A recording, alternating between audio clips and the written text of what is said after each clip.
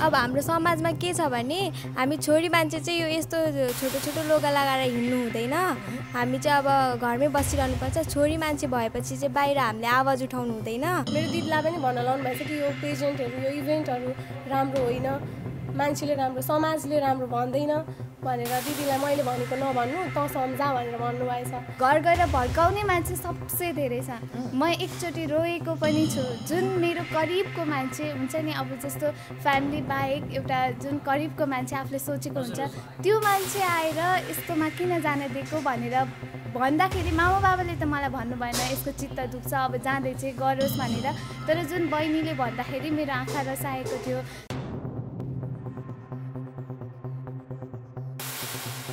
दर्शकवृन्द नमस्कार, म हरिकृष्ण भण्डारी। आज हामी फरक भिडियोको साथ तपाईमाझ उपस्थित भएका छौँ।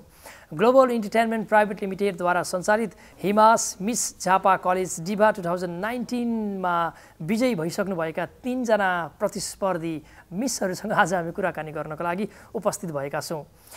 पूर्वी ब्लुज युट्युब च्यानल यहाँ हेरिरहनु भएको छ, सब्सक्राइब गर्नुभएको छैन भने कृपया सब्सक्राइब गरी सँगै रहेको बेल आइकनमा क्लिक गर्न नभुल्नुहोला। आज मेरो साथमा विनर हुनुहुन्छ, त्यसै गरी फर्स्ट रनरअप हुनुहुन्छ, सेकेन्ड रनरअप हुनुहुन्छ। अब हामी उहाँसँग कुराकानी गर्नेछौँ। विनर हुनुहुन्छ सोनिका राजवंशी, यसै गरी फर्स्ट रनरअप हुनुहुन्छ कामना नेपाल, यसै गरी हामी माझमा सेकेन्ड रनरअप हुनुहुन्छ रुसिका सापकोटा। तपाईँहरू 3 जनालाई हार्दिक स्वागत छ यो एकदमै स्पेसल कार्यक्रममा। धन्यवाद सर। कुराकानी सुरुमा सोनिकाजीबाट म अगाडि बढाउन चाहन्छु। कस्तो महसुस भएको थियो त्यो बेलामा, के मनमा के आएको थियो त्यो बेलामा जति बेला तपाईँ अडिसन दिन जानुभएको थियो? म सुरुमा त एकदमै रहरले गएको थिएँ। त्यहाँ गएपछि सबैजनालाई देखेपछि अलिक नर्भस पनि भएँ, ला के हुने हो। अब साथीहरू मभन्दा राम्रा थिए, अब के हुन्छ होला भनेर सुरुमा डर लागिरहेको थियो। तर अडिसन दिएपछि जब तिमी सेलेक्ट भयो भनेर मलाई कल आयो, त्यति बेला एकदम खुसी भएको थिएँ, खुसी लागेको थियो। तपाईँले म त्यही प्रश्न दोहोऱ्याउँछु, कस्तो महसुस भएको थियो फर्स्ट टाइम तपाईँ अडिसन दिनु जानुभयो बेला? मलाई अलिकति नर्भसनेस त थियो, फर्स्ट टाइम यस्तो प्लेटफर्म।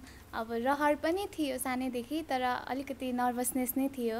अनि त्यहाँ गएपछि सबै साथीहरू हुन्छ नि ऱ्याम्प वक गर्ने, म वकमा ट्यालेन्ट छु, मतलब वक गर्न आउँछ मलाई, तर मलाई त्यो बेला वकै गर्न आउन थियो है। मलाई अलिकति डर नै लागिरहेको थियो। अनि क्वेसन सोधिरहनु भएको थियो, मैले चाहिँ अलिकति ढिलो गर्नाले मेरो फर्म अलिकति पछाडि फिलअप भएको थियो। अनि जानुहुन्छ मजाले एन्सर दिनुहुन्छ, ला मेरो के हुन्छ भन्ने डर पनि थियो अनि रहर पनि थियो। त्यो पनि थियो। अनि अडिसनमा म सेलेक्ट हुन्छु भन्ने चाहिँ कतिको थियो तपाईँलाई? कतिजना हुनुहुन्छ तपाईँहरू अडिसनमा? त्यति बेला त हामी 11 जना थियौँ। फर्स्ट अडिसन थियो त्यो। सेलेक्ट हुन्छु भन्ने कतिको थियो? त्यो अब अलिकति मेहनत पनि गराएको थिएँ। जब मैले यो देखेँ होइन, मैले फेसबुक पेजबाटै थाहा पाएको हो। अनि हाम्रो कमल सरले पनि मलाई भन्नुभएको थियो। अनि त्यसपछि मलाई अलिकति हुन्छ नि त्यो ला सेलेक्ट हुन्छु कि हुन्न टाइप चाहिँ थियो। हुन्छु पनि होला यसमा त जस्तो चाहिँ लागेको थियो।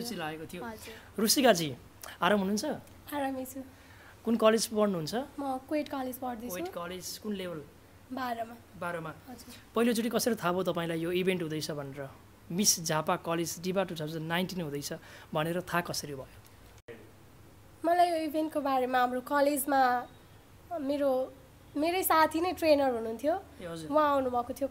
कलेजमा भन्दै आउनुभएको थियो। म त्यति बेलैदेखि म सोचिरहेको थिएँ, म पहिल्यैदेखि जान त मन थियो, घरबाट त्यस्तो सपोर्ट नभएको कारणले जान पाइरहेको थिइनँ। र मैले घरमा पनि भने दिनु भएन, रै पनि त्यत्तिकै घरमा बिरताउनमा काम छ भनेर आएँ, झुट बोलेर आएँ, फर्म भरेँ, अडिसन दिएँ।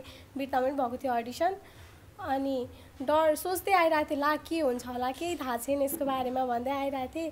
अनि अब अडिसन पनि भयो, सेलेक्ट हुन्छु कि हुँदिनँ भनेर मनमा नै सोचिरहेको थिएँ। पछि 1-2 दिन पछाडि कल आयो, धेरै खुसी भयो। अब घरमा के भन्ने होला, ट्रेनिङमा त जानुपर्ने। अनि घरमा भने, घरमा भन्दा गाली गर्नुभयो। अनि त्यत्तिकै 1-2 दिन अब जान्छु म जसरी भए पनि जान्छु नै भनेर मैले सोचेको थिएँ। अनि मम्मीले दिइराख्नु भएको थिएन बाबालाई, बाबा यहाँ हुनुहुन्न, विदेशमा हुनुहुन्छ। बाबालाई कल गरेर भने, बाबाले हुन्छ जान त भन्नुभयो, बाबाको सपोर्टमा आएको। अनि धेरै हामी सुन्छौँ समाजले यस्ता खालको इभेन्टहरूलाई अलिकति पचाउन सक्दैन, त्यसैले पनि अलिकति बढी चुनौती छ तपाईँहरूमा भन्ने प्रश्न म राख्दै थिएँ, प्रश्न ल्याउन खोज्दै थिएँ। तपाईँले जवाफमा उठाउनु भयो, मलाई सजिलो पार्नुभयो। अब तपाईँले म सोध्दैछु कि त्यस पछाडिका जुन पलहरू थिए, जुन ट्रेनिङमा तपाईँ आउनुभयो, जुन तपाईँ यो इभेन्टमा प्रत्यक्ष रूपमा तपाईँ मूर्त रूपमा तपाईँ आउनुभयो, बुवा आमाहरूले अलि बढी मम्मीले घरमा मम्मी हुनुहुन्थ्यो के भन्नुभयो र अहिले पछि के भन्नुहुन्थ्यो र अहिले तपाईँ जुन फर्स्ट रनर भइसक्नु सेकेन्ड रनर भइसक्नु भएको छ के भन्नुहुन्छ? पहिला म ट्रेनिङमा आउँदै गर्दाखेरि अब घर पनि टाढा थियो अनि आउन जान पनि अलिक गाह्रै हुन्थ्यो, कलेज लागिरहेको थियो। अनि कलेज आउँदा कलेजमा ड्रेस ब्यागमा हालेर आउँथेँ, किताबको साटो ड्रेस लिएर आउँथेँ अनि त्यति ट्रेनिङमा जान्थेँ। घर जाँदाखेरि कहिलेकाहीँ ढिलो हुन्थ्यो, फोन गरेर मम्मी ट्रेनिङ ढिलो भयो भन्दा अलिक गाली गर्नुहुन्थ्यो रात पर्छ भनेर। अनि अब ट्रेनिङमा आउँदै पनि त्यस्तै 6-7 दिन भइसकेपछि छोडिदे भनेर मलाई धेरैचोटि भन्नुभयो। मलाई पनि भन्नुभयो र मेरो एकजना दिदी ठुलो बाबाको छोरी हुनुहुन्छ, उहाँलाई मेरो दिदीलाई पनि भन्न लाउनु भएछ कि यो पेजेन्टहरू यो इभेन्टहरू राम्रो होइन, मान्छेले राम्रो समाजले राम्रो भन्दैन भनेर दिदीलाई मैले भनेको नभन्नु त सम्झा भनेर भन्नुभएछ। दिदीले मलाई त्यो कुरा भन्नु भएन, किनभने दिदीलाई पनि रहर थियो जाओस् न त गरोस् न त भनेर सक्सेस भन्नुभएको थियो दिदीले। मम्मीले त्यसो भन्न लाउनु भएछ, दिदीले मलाई भन्नु भएन। अब पछि जस्तै फाइनलको दिन अनि मम्मी आउनु पनि भएन, फाइनल हेर्न आउनु भएन। हजुरआमालाई ल्याएको थियो, हजुरआमा बहिनी त्यही दिदी ठुलो मम्मी आउनु भएको थियो, 4 जना हुनुहुन्थ्यो मेरो सपोर्टमा फाइनलको दिन। त्यति बेला मैले स्टेजबाट मैले जब हेरेँ नि अगाडि अडियन्सहरूमा मैले कसैलाई पनि देखिनँ क्या, मम्मीलाई देखिनँ, मम्मीलाई देख्न चाहेको थिएँ, मम्मीलाई देखिनँ। अनि अब त्यहाँबाट अनि जस्ट म जब एनाउन्स भयो सेकेन्ड रनर अप भनेर एनाउन्स हुँदाखेरि आँखामा आँसु र अनुहारमा मुस्कान पनि छाएको थियो। मैले मम्मीलाई मम्मीलाई सम्झेको थिएँ, धेरै नै सम्झेँ मम्मीलाई बाबालाई। मम्मी तपाईँ यहाँ भएको भए हुन्थ्यो जस्तो लागेको थियो।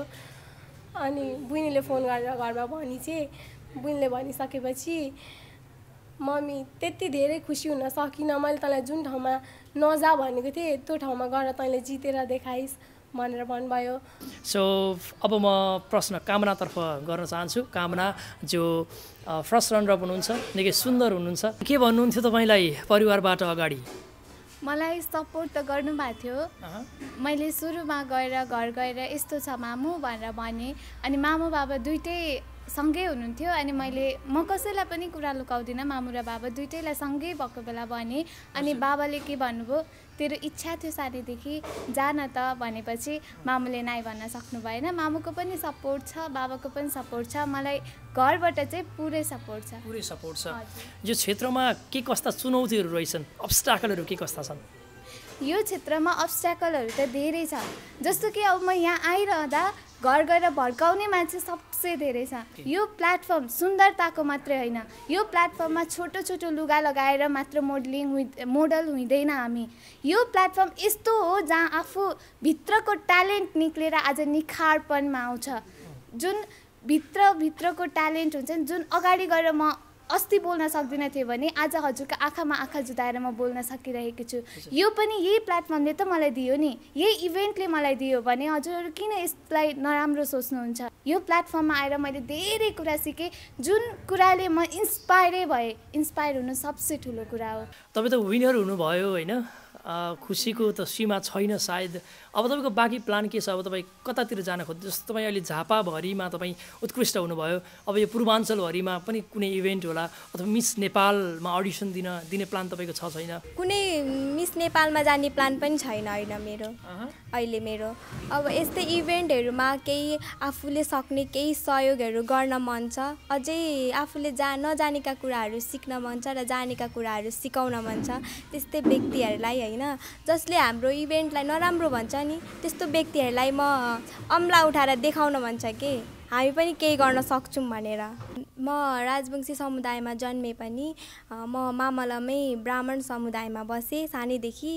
घर जान मलाई एकदमै डर लाग्थ्यो, किनभने म सानैदेखि यतै बसेकोले मम्मी बाबा पनि उतै हुनुहुन्थ्यो। हाम्रो त्यस्तै प्रब्लम थियो घरमा सानो, अनि त्यही भएर यतै बसेको। अनि आमा बुवाले बोलाउनु चाहिँ तपाईँ राजवंशी समुदायको भए तापनि तपाईँको रीतिरिवाज तपाईँको रहनसहन चाहिँ ब्राह्मण समुदायको नै छ होइन? यसो भन्दा गलत नहोला म? छैन, सबै त्यही छ। पछि र पनि बाबालाई भन्ने धेरै धेरै मान्छेले भने अरे छोरी त यस्तो ठाउँमा गएछ त के होला, अब अलिक विचार गरौँ है भनेर भने अरे। तर पनि बाबाले त्यस्तो कुरा त्यस्तो केही होइन, अब हेर्दै गर भनेर भन्नुभएको। तपाईँहरू विनर हुनुभएको छ, first runner of second runner of winner हुनुहुन्छ मेरो साथमा। तपाईँहरू विनरहरूले चाहिँ जुन तपाईँहरूले यो ताज भिरिसक्नु भएको छ, अब तपाईँहरूले समाजमा दिने योगदान कस्तो हुन्छ? यो विनर भइरहँदा यो र ताज पहिरिरहँदा मेरो सपोर्टमा धेरैजना हुनुहुन्छ। जस्तो कि अब विनरको पनि एउटा हाम्रो टिम, इभेन्टको टिमले पनि मलाई सोसल वर्कमा धेरै नै हेल्प पुऱ्याउनुहुन्छ। एक्लै भन्दा पनि एउटा गाँठो बनाएर गएको भेलले, एउटा जुन भुमरी बनाएर गएको भेलले धेरै बाढी ल्याउँछ नि, त्यस्तै हामी टिम बनाएर गयौँ भने धेरै ठुलो काम गर्न सक्छौँ, सफलता पनि हासिल हुन्छ जहाँसम्म मलाई लाग्छ।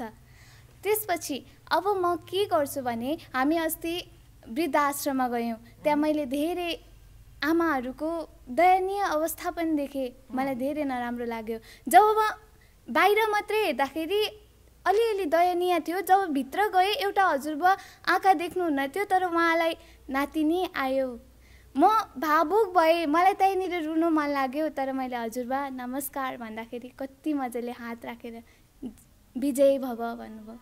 म त्यो कुरालाई जब मैले जितिरहँदा मैले त्यो कुरा सम्झिएँ। हामी जस्तै युवा भएर ठुलो भए, तर युवा अवस्था हुन्जेल आमा बुवाले दिएको साथ सहयोग बिर्सिएर किन आज युवाहरूले त्यस्तो गर्छन्, बाबुआमालाई किन वृद्ध आश्रममा बस्न बाध्य बनाउँछन्, त्यो कुरामा म चाहिँ धेरै कडा रूपमा प्रश्न उठाउन चाहन्छु। यो समाज, यो देशलाई नै, नेपालमा अहिले सबैभन्दा धेरै मैले देखिरहेको छु। मलाई कस्तो नराम्रो लाग्छ, आमा बुबाले जन्माउनु भयो, हुर्काउनु भयो र यहाँसम्म ल्याइ पुर्याउँदा हामी चाहिँ किन उहाँ कर्तव्य बोध भएर उहाँहरूको सहयोगमा लाग्न सक्दैनौँ? उहाँहरूको दयनीय अवस्था भएपछि हामी उहाँहरूको साथ किन छोड्छौँ? मेरो यो प्रश्न चाहिँ सबैलाई जान्छ। यसको उत्तरदायी को होला? दर्शकवृन्द, यति बेला तपाईँ पूर्वी ब्लुज युट्युब च्यानल हेरिरहनु भएको छ, सब्सक्राइब गर्नुभएको छैन भने कृपया सब्सक्राइब गरी सँगै रहेको बेल आइकनमा समेत क्लिक गर्न नभुल्नुहोस् है।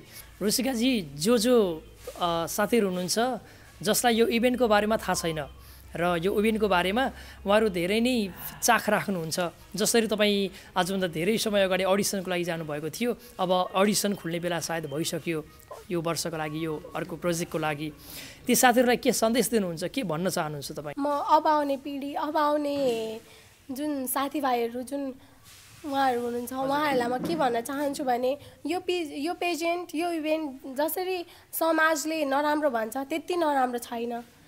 म अडिसनमा आइरहँदा धेरै नै नर्भस थिएँ।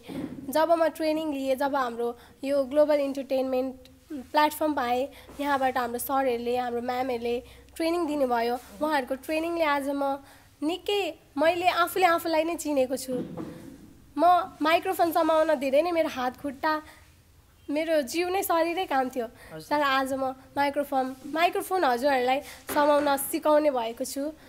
जसरी म पहिला 2 जना मान्छेको अगाडि बोल्न नसक्ने थिएँ, आज म हजारौँ मान्छेको अगाडि बोल्न सक्ने भएको छु। धेरैजना मानिसहरूलाई बोल्नदेखि एकदमै धेरै डर लाग्छ, उनीहरू मास फोबिया हुन्छ, अझ भनौँ माससँग लाग्ने डर।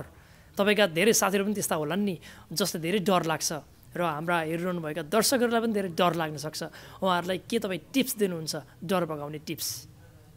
हजुरहरूमा क्षमता छ भने डर हुँदैन, डर छ भने क्षमता हुँदैन। क्षमता र डर एकअर्काको शत्रु हो। क्षमता बढाउनुहोस्, डर भागिहाल्छ नि, होइन र? योभन्दा अगाडि साथीभाइहरूले के भन्नुहुन्थ्यो, कामनाजी अहिले के भन्नुहुन्छ? योभन्दा जुन तपाईँले यो ताज भिर्नुभयो, यसभन्दा अगाडिको तपाईँको जीवनशैली र अहिलेमा के फरक पनि छ? मलाई पहिला काहीँ गएँ भने कामना नेपाल भनेर मात्रै चिन्थेँ, तर अहिले first runner up of miss Jhapa college दिवा 2019 भनेर मिस कामना नेपाल भनेर चिन्छन्। अब म आफैमा मेरो लागि एउटा चुनौती हुँ। फर्स्ट रनर अप म आफैमा एउटा चुनौती हो। मेरो ताज सँगसँगै मेरो शिरमा रेस्पोन्सिबिलिटिज धेरै बढिएका छन्। मैले त्यही रेस्पोन्सिबिलिटीमा अडिएर काम गर्नुपर्छ। ओके, अब अन्तिम एउटा मात्र प्रश्न छुटेको छ, त्यसपछि हामी पनि बिदा माग्छौँ। यो प्रश्न म तपाईँबाटै गर्न चाहन्छु। कतिको तपाईँले के बन्ने चाहिँ आशा थियो? पहिला आशातर्फ जाउँ हामी। जस्तो अहिले तपाईँ सेकेन्ड रनर हुनुभएको छ, आशा त सायद तपाईँको विनर नै थियो होला, वा यति पनि थिएन भन्ने थियो कि के थियो? आशा के थियो? एक्सपेक्ट कतिको थियो? एक्सपेक्ट मैले जित्न भन्दा, मैले विनर हुनुभन्दा पनि म केही सिक्छु कि केही जित्छु नै भनेर त आएको थिइनँ, जित्नु पर्छ भनेर आएको थिएँ। यहाँसम्म आउनु नै मेरो लागि धेरै ठुलो कुरा हो। तपाईँले यहाँनिर एउटा शब्द निकाल्नु भयो, म जित्छु नै भनेर आएको थिइनँ, जित्नु पर्छ भनेर आएको थिएँ। यो शब्द निकै मन पर्यो। कहाँ चुकेँ वा के कमजोरी भयो तपाईँमा जस्तो लाग्यो तपाईँलाई कि तपाईँ विनर हुन सक्नु भएन? ममा कमी कमजोरी सायद अब सबै साथीहरू उत्तिकै कम्पिटिटर हुनुहुन्थ्यो, कम्पिटिसन धेरै नै थियो।